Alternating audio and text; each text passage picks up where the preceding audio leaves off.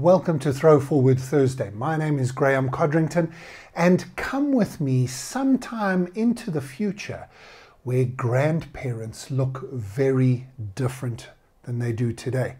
There'll be three specific ways I think grandparents might change in the future.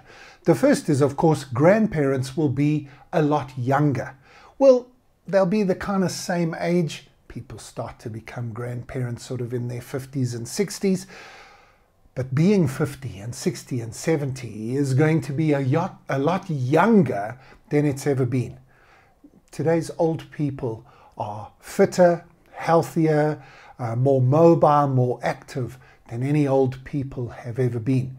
And we're going to have grandparents more involved in our lives in the future just because they're more around and they're more alive. So, younger grandparents. Secondly, I think that we are going to see companies giving grandparent leave as a perk.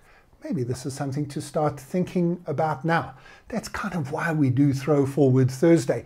Not just so that you can imagine some fanciful future, but that the future inspires your strategic imagination to maybe do something about it today.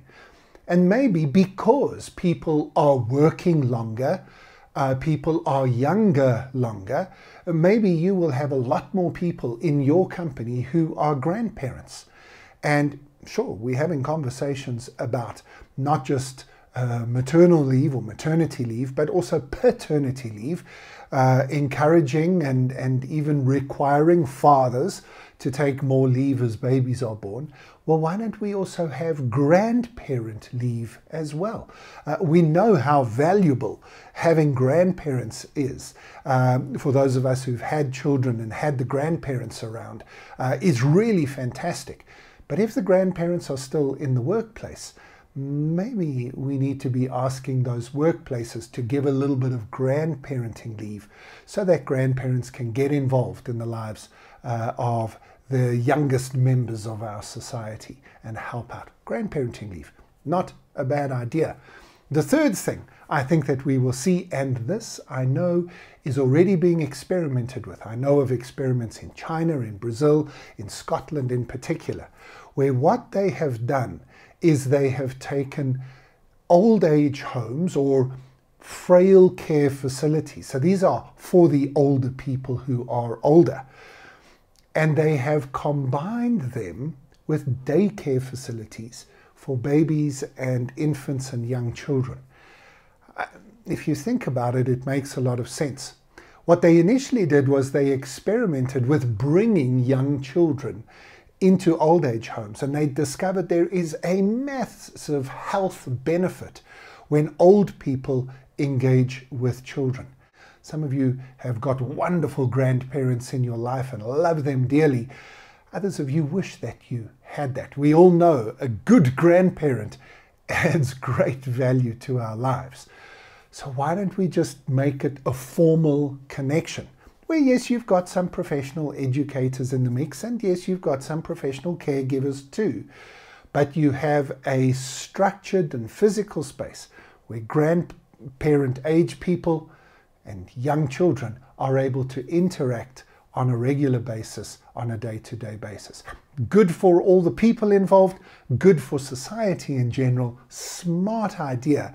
It isn't really a future idea because it's already happening, but I think that we might have normalized it sometime in the future. I'll put some links to some of the research and stories into the show notes. So whether you're listening to the podcast or watching a video, have a look at some of the links. The stories are remarkable.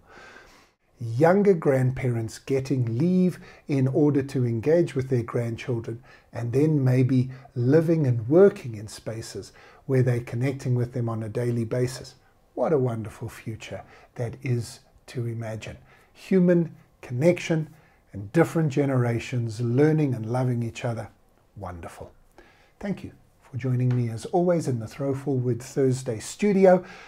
I think a really wholesome picture of what might be this week.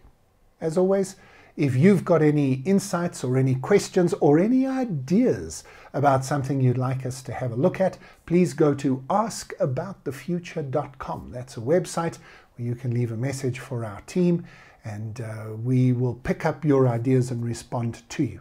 Otherwise, just make sure you like and subscribe, keep connected to us, and contact our team if there's any way that we can help you and your team to imagine wonderful, amazing futures together.